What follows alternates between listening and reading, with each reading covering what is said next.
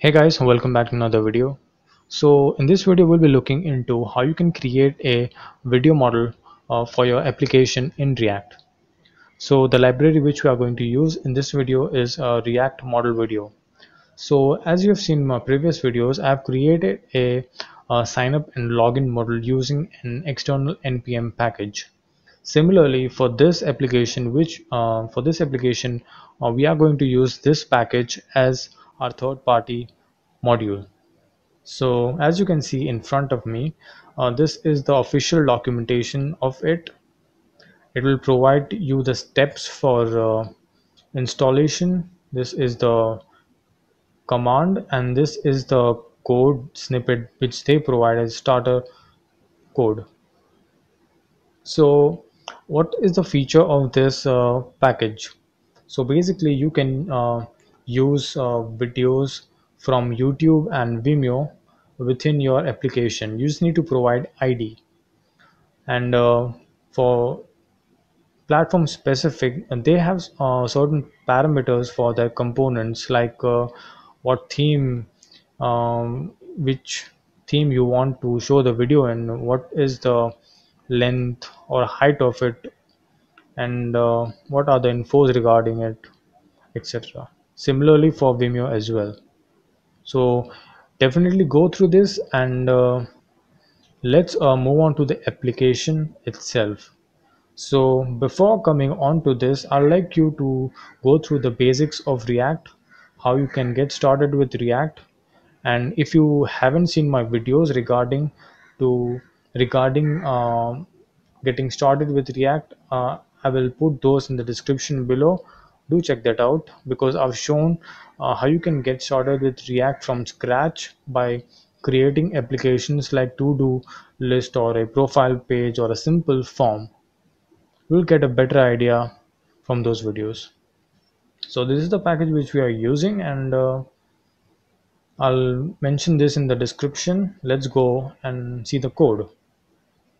So as you can see, this is the code. This is the entire component which we are going to use and import it in the app.js.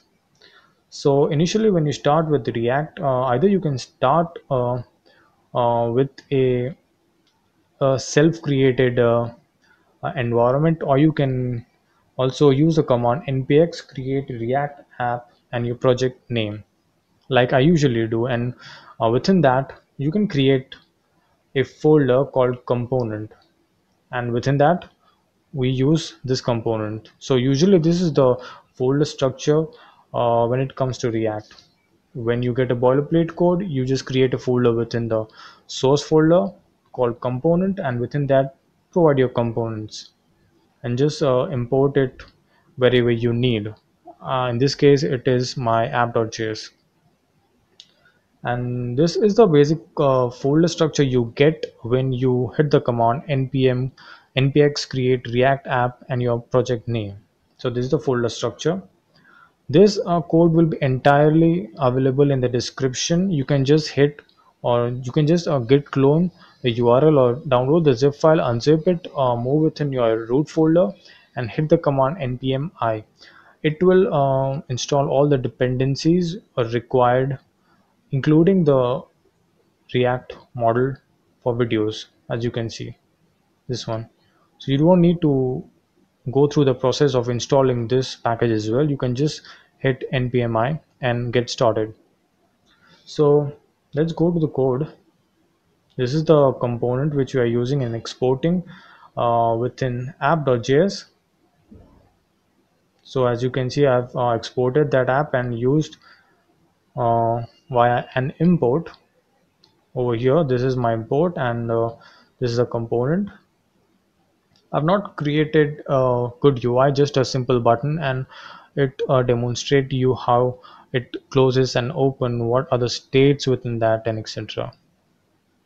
So this is the component.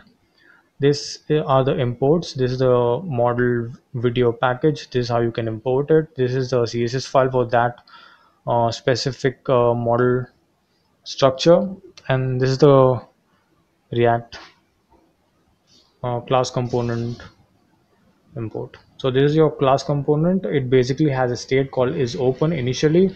That state will be false as the model is not open.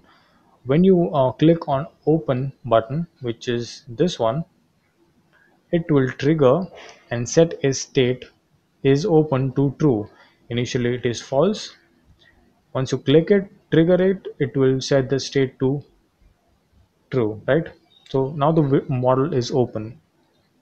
Basically this is the handler which changes the state from false to true, and this is the bind method on click. And over here you can see the component itself. What are the parameters which we have used? One is channel is open.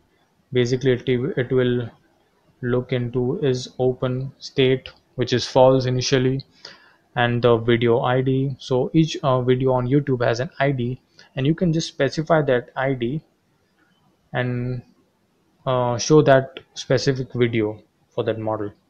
And this is the handler which handles the close button.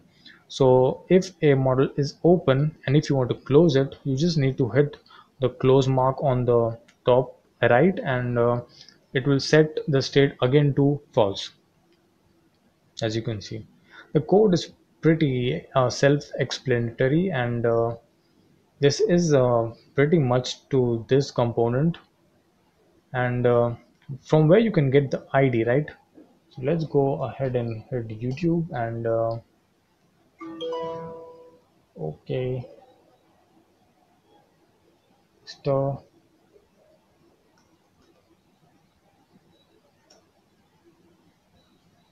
Let's move to one of my videos.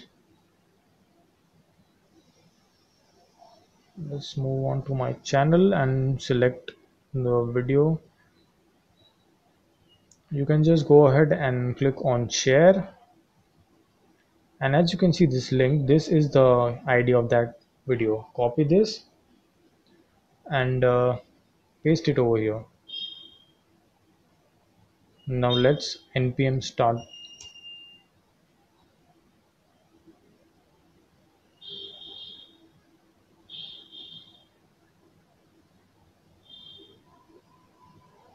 So as you can see, this is the boilerplate starter app which you get when you um, hit the command npx create react app and your project name. I've just imported the component which is open. As you can see,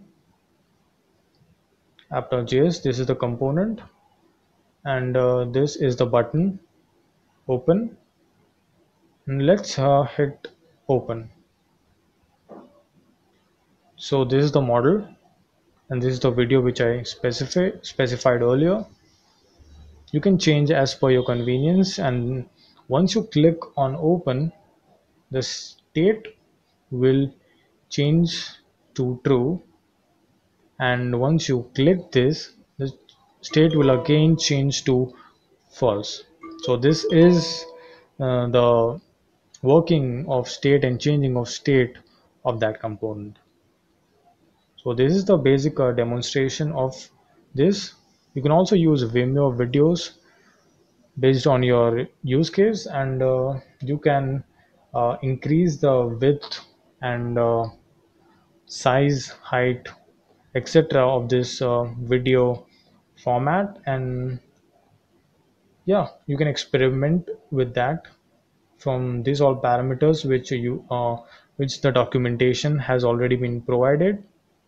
So this is over here. And yeah, this was it for this video, guys. If you have any questions, queries and concerns regarding this, you can comment down below. The code will be available in the description, and the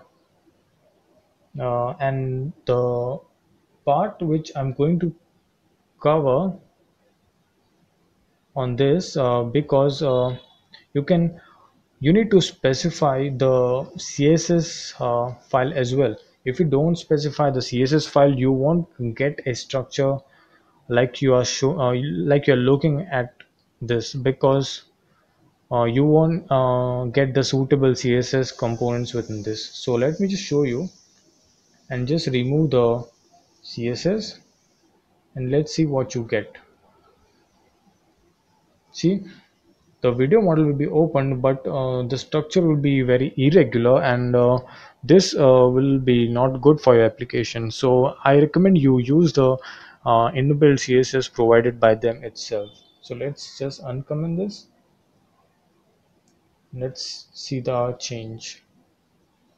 It works perfectly. Yep, this was it for this video, guys, and stay tuned for more, and thanks for watching.